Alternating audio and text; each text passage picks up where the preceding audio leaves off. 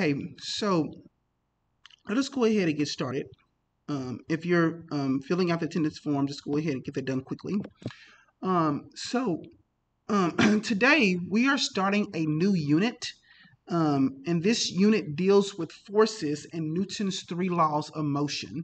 Remember, in the previous unit, we introduced motion, and we basically talked about ways by which we describe motion mathematically. So using math, using graphs, using all those things to be able to give some sort of descriptor to motion. This unit mainly deals with the causes of motion and just making sense of the empirical laws that we see all around us. So I'm going to begin by sharing my screen so you guys can see this PowerPoint that I have posted. Okay. So again, this unit deals with forces and Newton's three laws of motion. Before we get into the details of Newton's three laws, I want to talk about an important force that you guys are going to see throughout this year. And that is the force of gravity. Everyone in here is familiar with the force of gravity. You know that if you have some object, let's say some object like a basketball or something, and it's on top of a building, and you take that object and you release it, you obviously know that ball is going to accelerate downward. It's going to accelerate downward because there's a force, there's an invisible force, which we call gravity, that pulls it to the earth. Now, it turns out all objects that are accelerating to the earth as a result of being in a gravitational field experiences a certain magnitude to its acceleration. And I'm going to write that out here. Okay.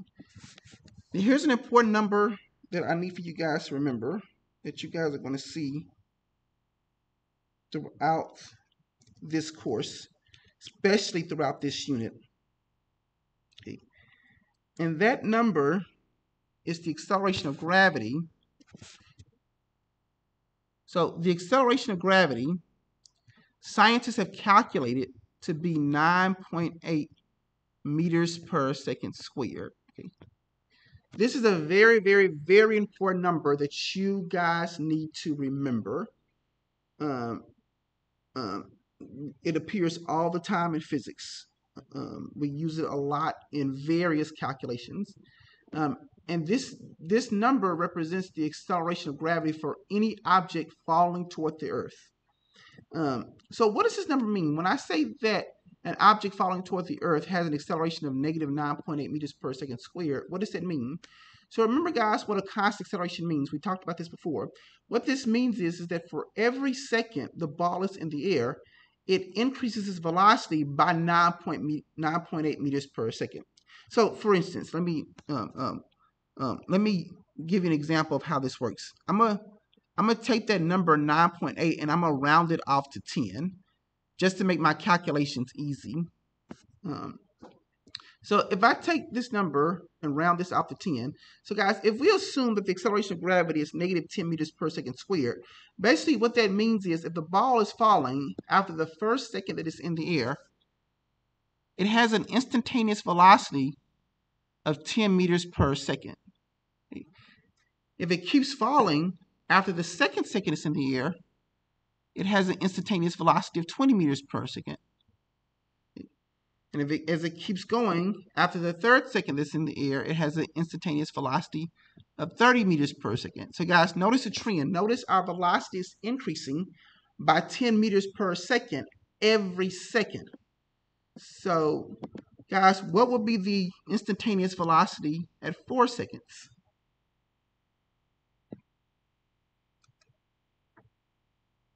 Anyone want to type that in the chat?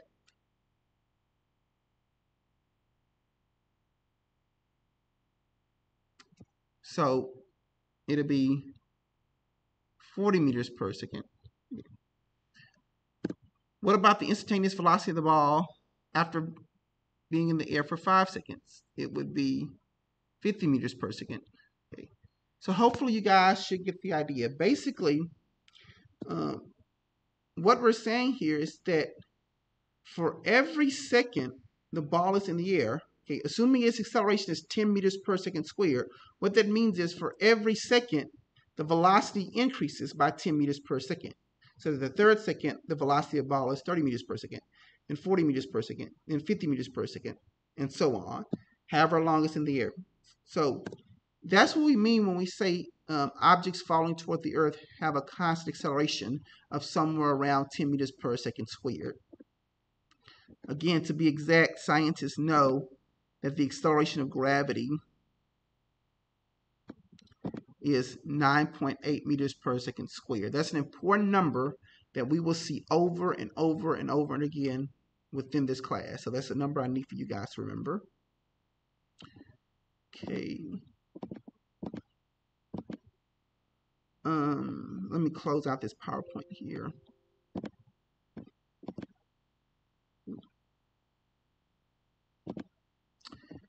Now, in Schoology, I have uploaded some very important notes for this unit.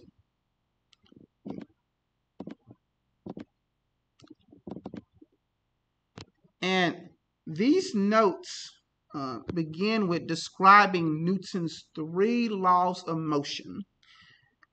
This is something that you guys should be familiar with, and something you guys should have talked about back in middle school. So everyone in here knows Newton's first law, which is also called the law of inertia. And what does the law of inertia states? The law of inertia says that an object at rest stays at rest, and an object in motion stays in motion with the same speed in the same direction unless acted upon by an unbalanced force. So basically what that means is if an unbalanced force does not act on a moving object, it will continue in motion at a constant velocity. Same thing if an object is at rest. If an unbalanced force does not act on an object at rest, then that object will stay at rest. So, for instance, imagine that I was in space and I had a football in my hand. Because I'm in space and the force of gravity is basically negligible, what Newton's first law says that if I take that basketball and I throw it while I'm in space, assuming I had a basketball or some sort of ball in my hand, I throw that ball, what Newton's first law says is that ball will keep going forever and ever and ever and ever and ever without end. It'll just keep moving, keep traveling at a constant velocity without end, unless, of course, another force decides to act on it that either stops its motion or changes its path of motion. Okay, everybody got that? That's Newton's first law of motion. Okay. What is Newton's second law of motion? This is Newton's mathematical law, but basically, if I had to give a description of this law says that the acceleration of an object as produced by a net force is directly proportional to the magnitude of the net force in the same direction as the net force and inversely proportional to the mass of the object. In a nutshell, basically what this law is saying is that forces cause objects to accelerate. So in other words, if a force acts on any given mass, that force will cause an object to accelerate. Okay, so if I have to write out this equation in its mathematical form,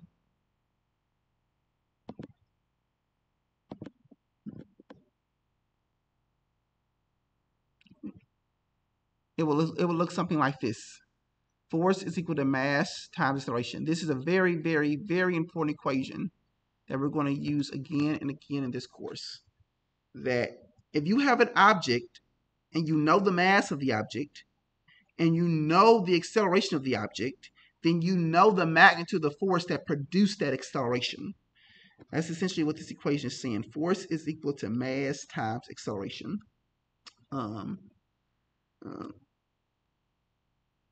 Let me ask you guys a question. Suppose I have 2 balls in each of my hands. Suppose in this hand right here, I had a golf ball, and in this hand right here, I had a bowling ball. So a golf ball and a bowling ball. Someone tell me, if I apply the same magnitude of force to both objects, which one is going to give me the greater acceleration?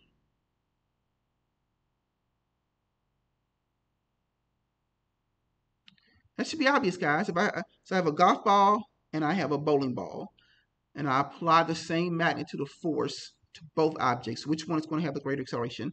Well, in your everyday experience, it should be obvious that um, the golf ball will have the greater acceleration because it's a smaller mass. Lighter objects, tend to have a greater acceleration. That's kind of something that you guys should be familiar with from your everyday experiences.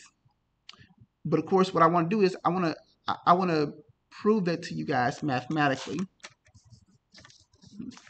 So, let's see if I got any room to write here. Yeah. So, if I take this equation here and I rearrange it and I solve for acceleration, basically what I get is acceleration is equal to force divided by mass, right?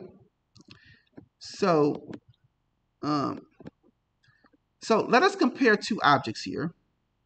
Let us say I have one object that's 2 kilograms and I have another object that's 4 kilograms. And let us assume that I apply 1 Newton of force to both objects. So if I apply 1 Newton of force to the 2 kilogram mass, to figure out its acceleration, force divided by mass, and I have another mass and I apply 1 Newton force to the 4 kilogram mass, which one is going to give me the greater acceleration? By the way, guys, I want you guys to be aware of your standard units for force. Force we always describe in newtons, and mass we always describe in kilograms. Well, for the most part, sometimes you'll see a problem with grams, but for the most part, we use kilograms for our standard unit of mass and newtons for our standard unit of force. Okay, so guys, so let us look at this first object. If I apply a 1 Newton of force on a 2 kilogram object, what is its rate of acceleration? 1 divided by 2, that's obviously 0.5 meters per second squared. So that's the rate of acceleration for the smaller object. But what about the rate of acceleration for the bigger object? If I apply 1 Newton force on a 4 kilogram mass, 1 divided by 4, that's just 0.25 meters per second. So notice it should be obvious to you that the smaller mass has a larger acceleration compared to this acceleration here. Okay, because 0.5 is a larger number than 2.25. It's something that I just want you guys to keep in mind.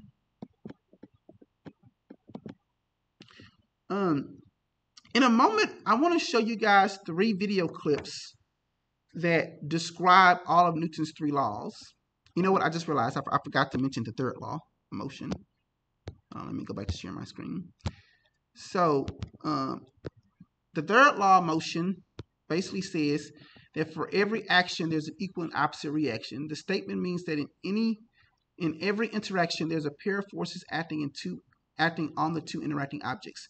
The size of the force on the first object equals the size of the force on the second object. So what they're saying is if 2 objects interact with each other, so let's say you have 2 people in a room and 2 people are both pushing on each other, Newton's third law says that the forces that they impute on each other are always equal and opposite. So basically, if you push on an object, that object pushes back on you. If I, push on this book is also pushing back on me. That's Newton's third law of motion. And again, we're going to see some videos that describe that.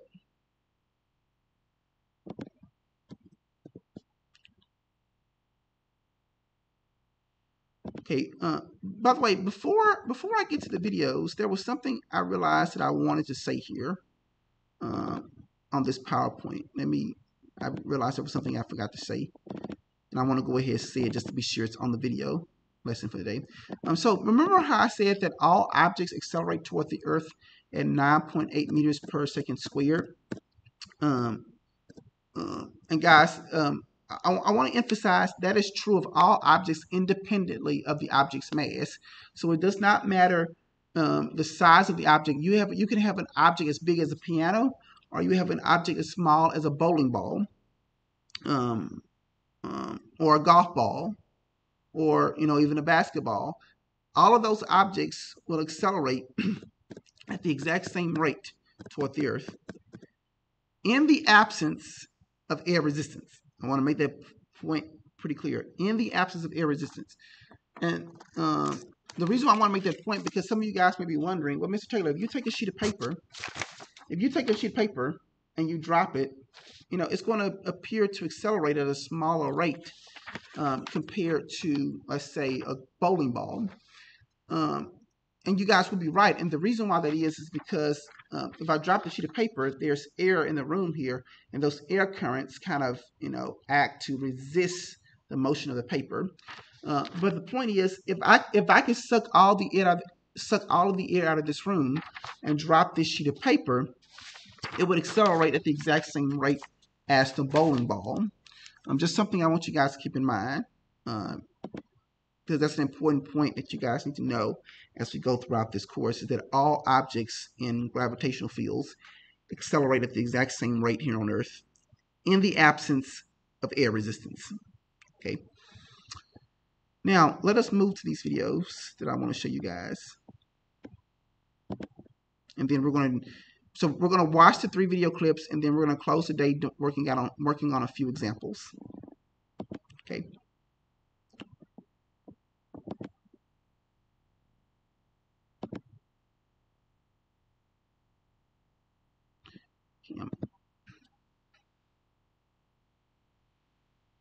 Texas area homeowners, if you have a power meter like this on the side of your house, you can get paid to go solar for no money. Okay, now these videos are relatively short. The first one is the longest video, which is going to be about 5 minutes, and the other 2 are really short, like 2 to 3 minutes.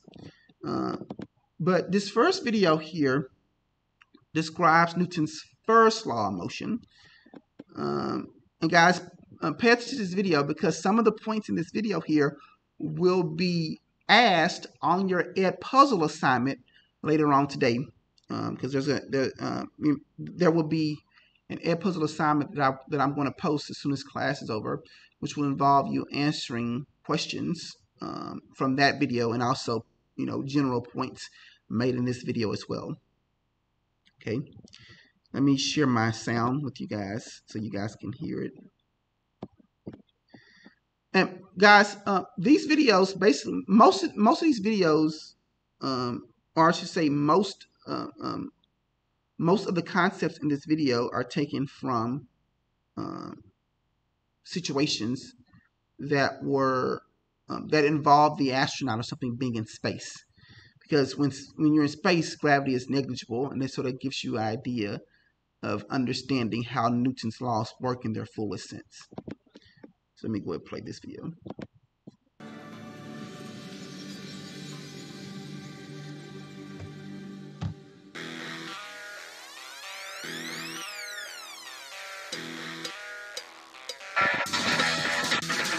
But Newton's is the robotic to the European. Welcome to the European Space Agency, ESA. This is the Robotic Learning Centre, and I'm here to help you find out more about Newton's 3 laws of motion. Maybe you've heard of Newton before. He is the scientist who got hit on the head with an apple. At that time, he was studying motion, trying to understand the concepts behind it and how they relate to things we experience in everyday life. When Newton recovered, he realised something important. He already knew that an object accelerates only when a force acts on it. Therefore, if the apple were moving, it could only accelerate if there was a force acting on it. He called this force gravity, and to this day we measure all forces, including gravity, in newtons. Newton came up with 3 laws of motion, laws that describe how forces and objects relate to each other. To help you out, I've asked some friends in Barcelona, Dublin and Erlangen to demonstrate the laws. I've also asked astronauts on board the International Space Station to help us. That's the ISS for short. So we're going to hear from Pedro Duque and Alexander Caleri. On board the ISS, gravity has very little effect, so everything there is almost weightless.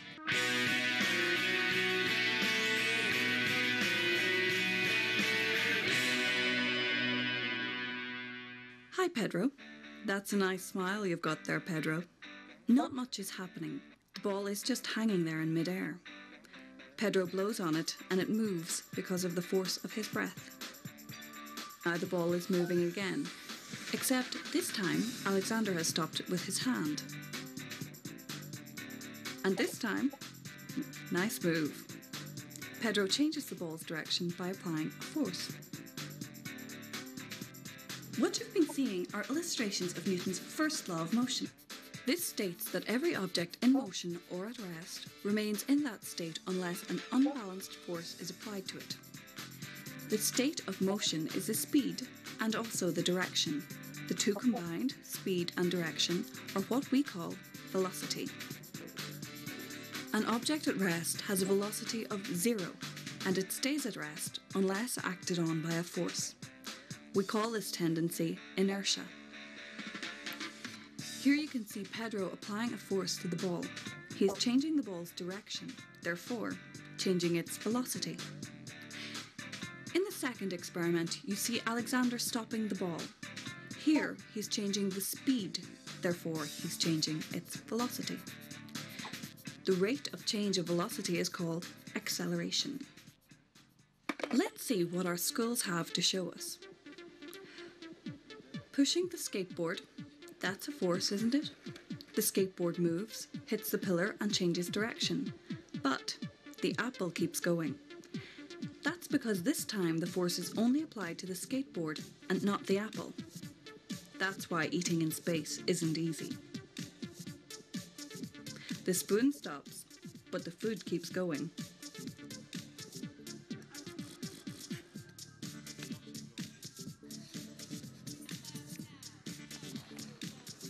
Ooh, that looks nasty, and that's why we use seatbelts. If we were in a weightless environment like the ISS, then he would continue to move, but on Earth, gravity pulls him back down.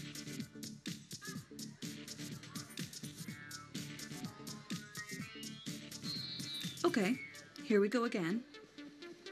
That looks really messy. That's why we have to use lids on takeaway coffee. Thanks, girls.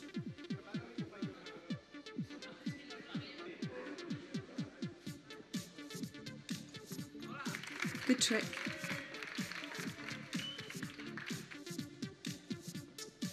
I'm sure I don't have to say, don't try this at home.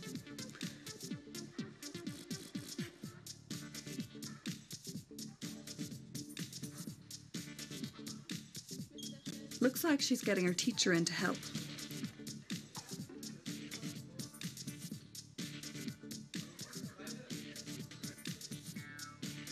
That apple's not going anywhere. I mentioned objects at rest, didn't I? In these experiments, the apple, the pencil, and the girl on rollerblades are not moving. They're at rest because the forces acting on them are in balance with each other. But when the support is removed, the force of gravity, now unbalanced, pulls them to the ground. Without the force of gravity, they would just stay afloat, just like on board the ISS. So, that's Newton's first law. An object at rest stays at rest unless acted on by a force. And an object in motion will stay in motion unless acted on by a force. Okay, guys, we're going to stop there for the first video. So, those were several good examples of Newton's first law at work. Now, let us move on to the second law of motion.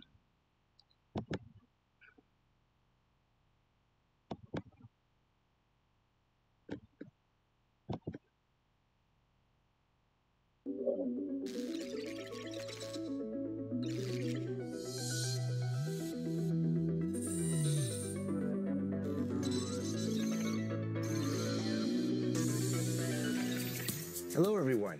I'm astronaut Randy Bresnik, living and working aboard the International Space Station. Now, on the space station, we live in a microgravity environment. Do you think the laws of physics will hold up? Come on, let's go find out. The acceleration of an object depends on the net force acting on the object and the mass of the object, or F equals ma.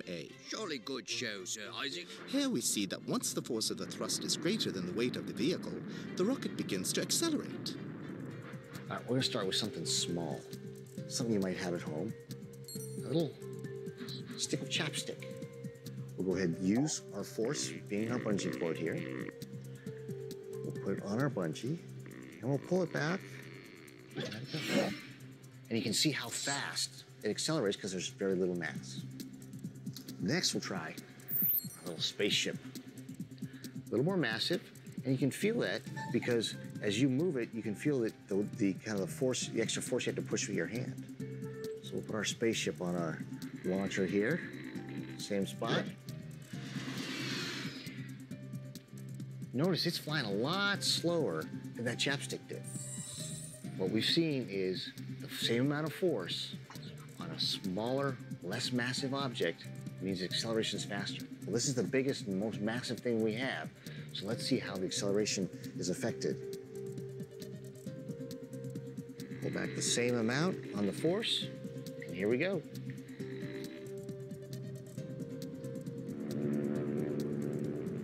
And there you have it, Newton's second law of motion in action. Thanks everybody for exploring a little physics with me today. Now I'm going to send it back to Earth so you can start your experiments. See you. Okay, so guys, that's Newton's second law. And notice an important point that he made that I also made earlier during this lecture. Notice how he said the smaller mass, so when he had the chapstick, when he had the chapstick here, basically the smaller mass gave the greater acceleration when basically the force of the cord acted on it. So there we have the large acceleration. And if we have an even bigger object, we had a smaller acceleration. And if you guys watch the screen, you will notice that this acceleration here of this object that he's holding will be smaller than the acceleration of the chapstick. So that's the key point that I want you guys to note about Newton's second law. And also, one thing that I want to say about this video, there's a term that he used that a lot of physicists don't like whenever referring to acceleration. Notice how he said faster acceleration. Guys, physicists don't like to use the term faster to refer to acceleration. They prefer to say greater acceleration. So whenever you guys talk about acceleration, either say greater or smaller. We tend to use the term faster and slower whenever we're talking about velocity. So whenever we're talking about speed and velocity, that's when you want to say faster or slower. But whenever you talk about acceleration, don't use those terms. Either say greater acceleration or smaller acceleration. Just something that I just wanted to throw out there because he, was just, something that he said that kind of bugged me. Because again, acceleration, we tend to say greater acceleration and smaller acceleration. Okay, one more video, and that is the video on Newton's third law.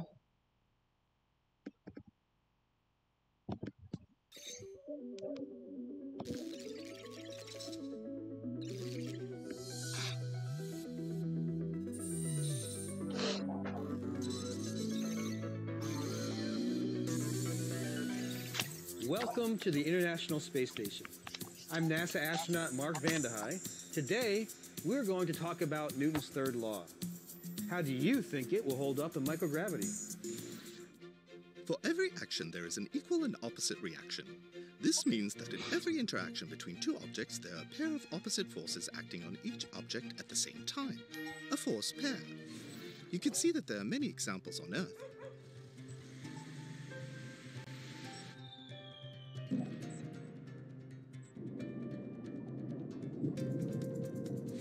In space, thrusters expel one way and the vehicle is steered in the opposite way. Hello again. More basketball stunts that I can't do on the ground. At least not while getting this much hang time. All right, back to serious business. Got a basketball right here. It's going to be object 1. I'm the second object. If object 2, myself, applies a force to object 1, then that same force will be applied according to Newton's third law by object 1 onto object 2. However, there's a big disparity in the mass. Object 1 is a very light mass object. Object 2, myself, is a larger mass object. So I'm going to try to make myself about the same shape as this ball. See how that works for us. And I'm going to apply that force. You saw that force applied to the ball made it accelerate quite a bit. It really didn't accelerate me much at all. Newton's third law again, but this time we're going to use two similarly massed objects. Joe and I have about the same mass, so Joe, get into a ball. I'll do the same. I'm going to face you this way so that I don't throw you into something you can't see. Now I'm going to get into a ball behind Joe, and I'm going to apply a force to him.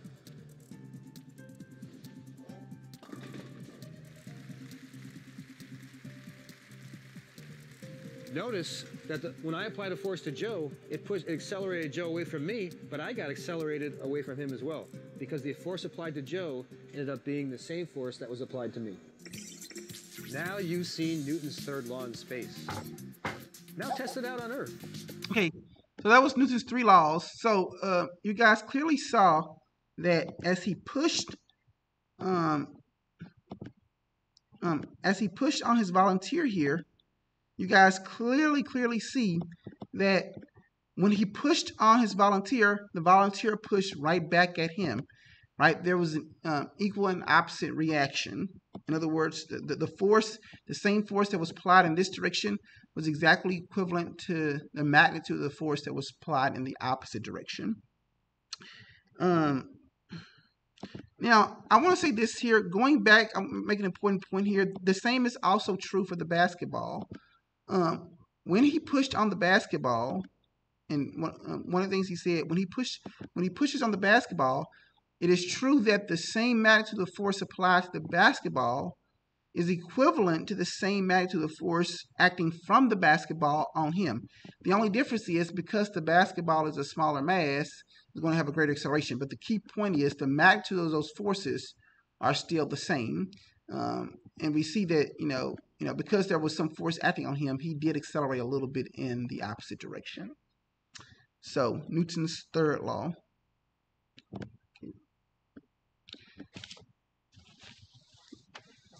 In the last 10 minutes of class, what I want to do with you guys, I want to work out a few examples of Newton's second law that you could see on your homework in the coming days. So let me get ready to pull up that on my screen. Let me close these videos.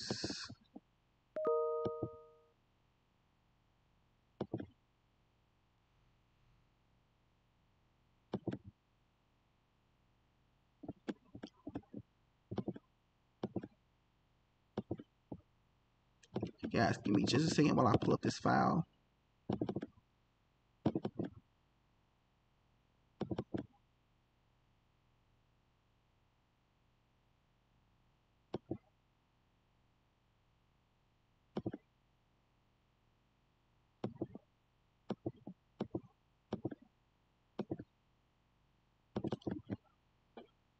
So we're going to close today just basically doing four mathematical problems that involve Newton's second law.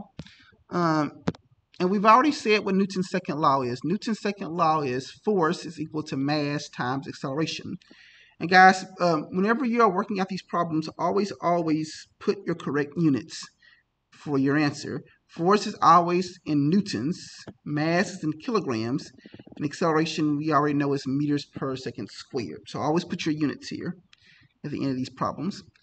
Number one says, let me make this bigger so I can write on this. Number one says, how much force is needed to accelerate a truck with a mass of 1,500 kilograms at a rate of 2 meters per second squared? Okay. So, in order to do this problem, let us first write down Newton's second law, which says force is equal to mass times acceleration. Okay. And in this problem here, we are dealing with a truck, so we're dealing with a pretty big mass. So the mass here is 1,500 kilograms. And we're told that the rate of acceleration of this truck was 2 meters per second squared. Okay. So guys, if the rate of acceleration is 2 meters per second squared, how much force was needed to accelerate the truck at this rate? Well, you just do the math. 1,500 times 2 gives you a magnitude of a force of 3,000 newtons. So there you go. That's how you do number 1. Okay, let us keep going. Number 2 says, what is the mass of an object that requires 10 newtons of force to accelerate it at a rate of 1 meter per second squared? Okay, so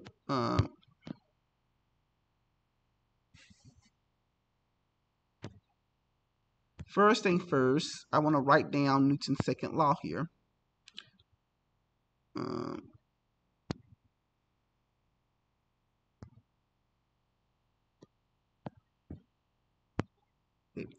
We know that Newton's second law says that force is equal to mass times acceleration. Okay. But I want you guys to notice what we're solving for. The question asks us, what is the mass of the object? So we're solving for m here. Guys, just using basic algebra, you guys should know in order to get m by itself, basically I have to divide the right-hand side of my equation by acceleration. Okay. That's right, division is the opposite of multiplication. When I do that, the acceleration goes away, and whatever to one side, I have to do to the other.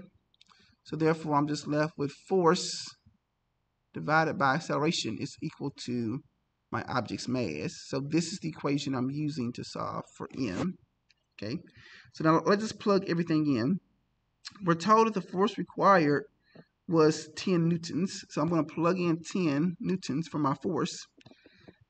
And we're also told that the rate of acceleration was 1 meter per second squared. So if I plug in 1 meter per second for my force, so force divided by acceleration basically gives me 10 divided by 1, which is exactly equal to 10 kilograms. So here is the mass of our object for number 2. Any questions? Does that make sense? All right, number 3. Number 3 says, what is the acceleration of a 2,000 kilogram truck if a force of 3 newtons is used to make it start moving forward? Okay. So what is the rate of acceleration of a 2,000 kilogram truck? Yeah, if the force is 3,000 newtons. Okay, so let me write down Newton's second law again, which says force is equal to mass times acceleration. Okay. Now, guys, since we're solving for acceleration, basically we want to get a by itself on the right-hand side of the equation. So if I do that, I'm going to need to divide this by mass, right? Because I have to do the opposite multiplication to get rid of that. That goes away. And whatever I do to one side of my equation, I have to do to the other. So force divided by mass clearly gives me acceleration. Okay. So acceleration in this case is equal to force divided by mass. So my force is 3,000 newtons. So our force is 3,000 newtons. And our mass is 2,000 kilograms. If you put that in your calculator, 3,000 divided by 2,000 gives you 1.5 meters per second squared for the magnitude of the acceleration, or in other words, the rate of acceleration of the truck. Any questions on number 3?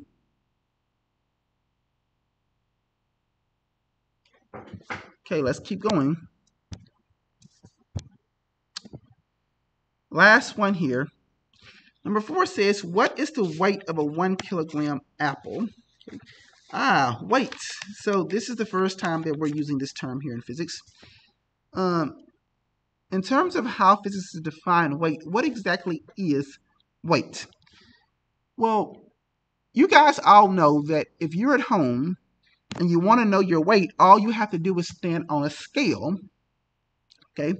And the scale tells you your weight. But what exactly is the scale reading? reading. It turns out, guys, the scale reads the magnitude of the force of gravity pulling down on you, right? Because gravity is what's pulling you down to the earth and is keeping you secure to the earth. So the weight itself, the scale actually weighs the force of gravity. So an important point y'all need to know in this class is that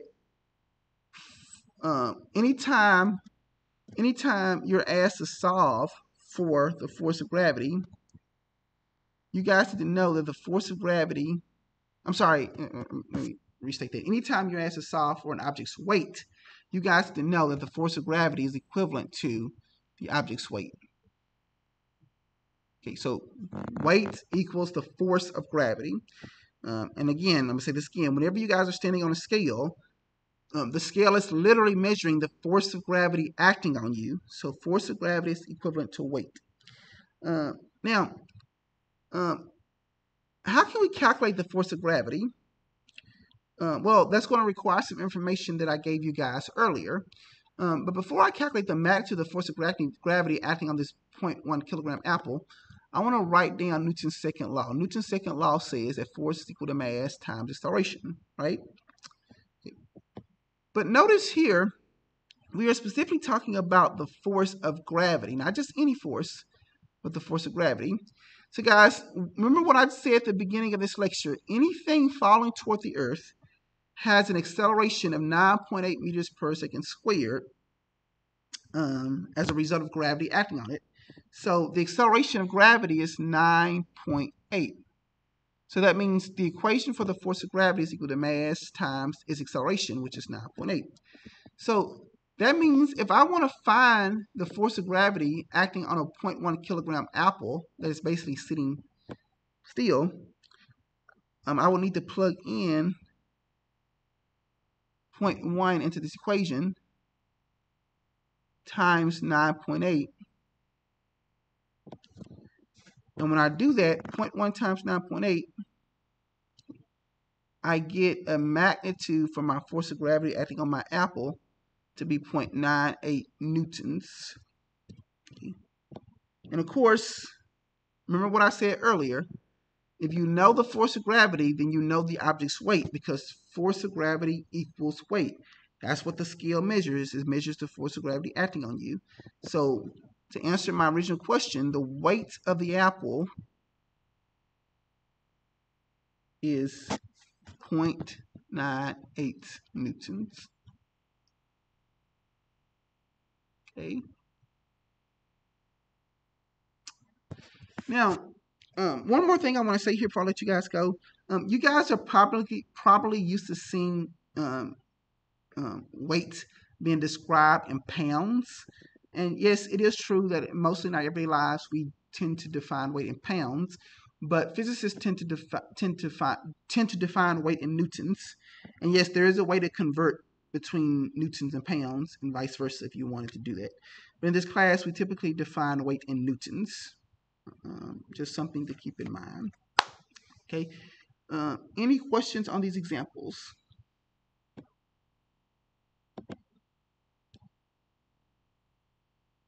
Okay, guys, there will be an Edpuzzle video that I'm going to post for you guys to complete. Keep that in mind. If there are no immediate questions for me, you guys are free to go. And I hope you guys have a good day and good luck on your Edpuzzle assignment, which I'm going to post as soon as I close out this session. Have a good one, everyone.